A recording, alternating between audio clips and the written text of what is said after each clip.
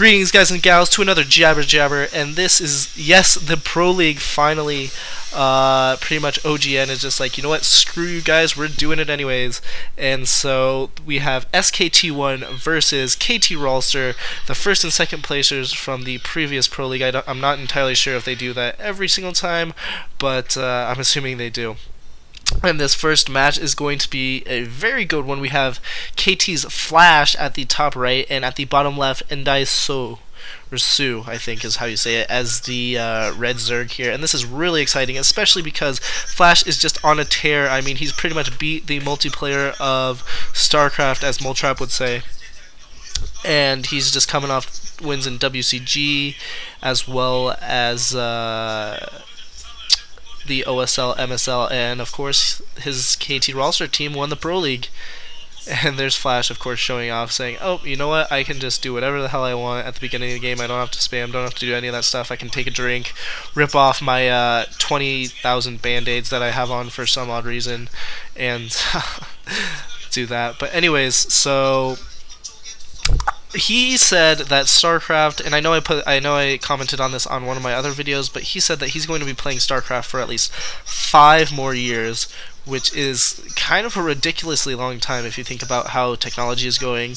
And so I think that was a little bit of an overstatement. I know what he meant. He meant that Brood War is never going to die, not going to fall to StarCraft 2. But in reality, I think that this is going to be one of the last Pro Leagues, unfortunately. Either this one or the next season.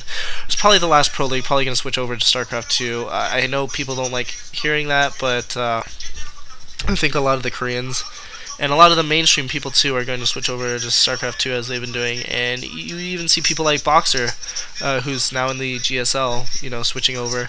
It looks like maybe, so probably a 12 hatch is going down for Su here, going for that fast expansion. Flash probably going to fast expand himself. He is getting out a drone scout. The SCV, it looks like he's scouting in the wrong direction first, so not going to scout Su just yet. There's both of the coaches, I guess, the SKT on the left and the KT Rolster on the right. Probably a little bit bitter about the loss as the SKT's coach. But anyways, so both of them scouting in the wrong direction, both going to now know exactly where each other are, but it really doesn't matter at this point. Well, maybe not. It looks like, I don't know what Flash is doing with that other SCV, probably just going to scout again. He's got 2 supply depots and a barracks down. Notices that he's not there, probably going to bring that SCV back to his base. That hatchery is probably almost done. Gas not even up yet. He is spawning. He is getting his spawning pool, so pretty good there. I couldn't tell if she was cute or not, but anyways, this SCV is going to scout the entire base, know exactly what builds that Su went for, and Flash looks like he's going to put his command center after noticing that Su went for his fast expand.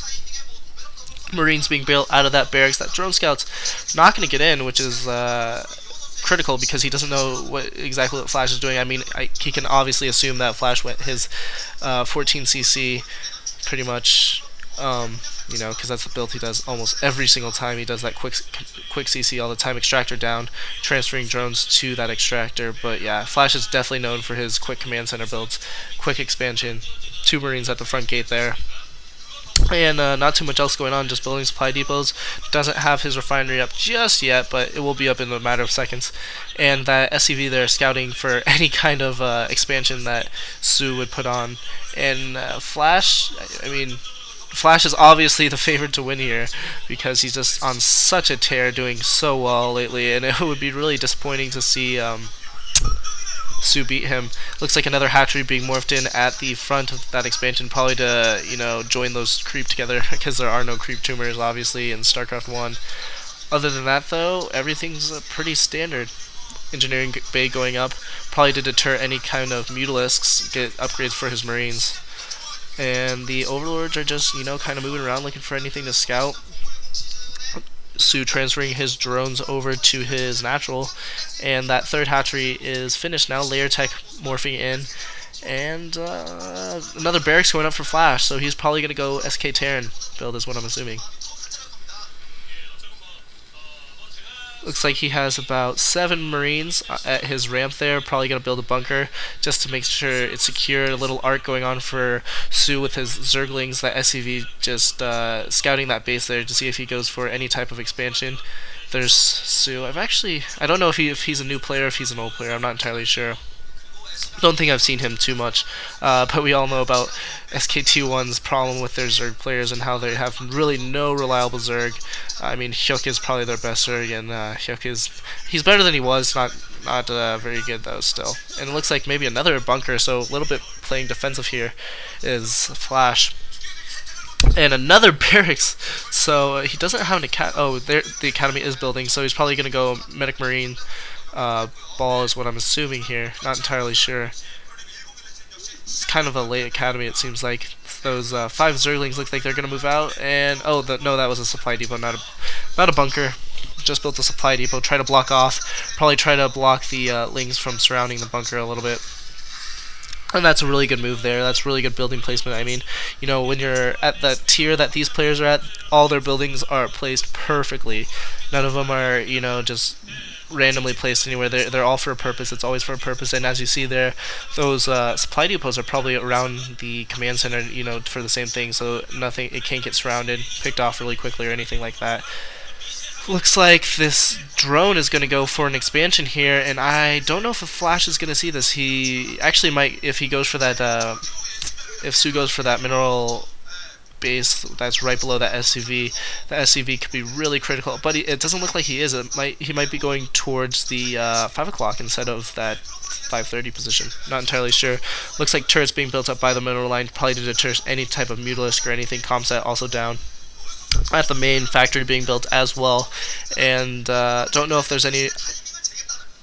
Yeah, so now the Mutalisks are out, and there's a Hydralisk den going on as well. So he's already planning on switching tech. Probably gonna make Flash build a, you know, fair amount of turrets and anti-air and stuff, and then he's probably gonna go in with the Hydralisk. Pretty good move there, and it looks like Su did pick up the bottom right base there. Critically, there's no line of sight there, and I think that's what the Korean commentators were pointing out here. There is good turret placement, however, and he's going to be able to, you know, take some shots off of that supply depot. But however, he's not going to be able to get into the middle line or anything without taking a fair amount of shots from those missile turrets. And as you can see, he's being really deterred. And this is kind of bad for Su, you know, because he, you know, needs to do some damage with these Mutalisks, or the force of Flash is just gonna macro a ton, and that's gonna be really bad for him. It looks like more forces are streaming in, maybe Zerglings, yeah. So some more Zerglings are streaming in, and he needs to do something with these mutiling forces, because if he doesn't, Flash, I mean, at 2 bases, he's gonna be able to macro up a ton, and he's not really trading off anything too well. Does pick off a Marine there, but not a very good trade-off here, especially if you lose a Mutalisk. 1 Marine for 1 Mutalisk is not a good thing. Oh, good pick off of the medic there, although, and that supply depot is burning, so doing pretty good micro actually now, but there's a lot of medic Marines there, and those Zerglings are going to get picked off, it looks like. He needs to move those Zerglings, and yeah, that's exactly what he does. He does move his Mutalisk back as well. Looks like So's transferring drones to his bottom right expansion there, hidden expansion rather.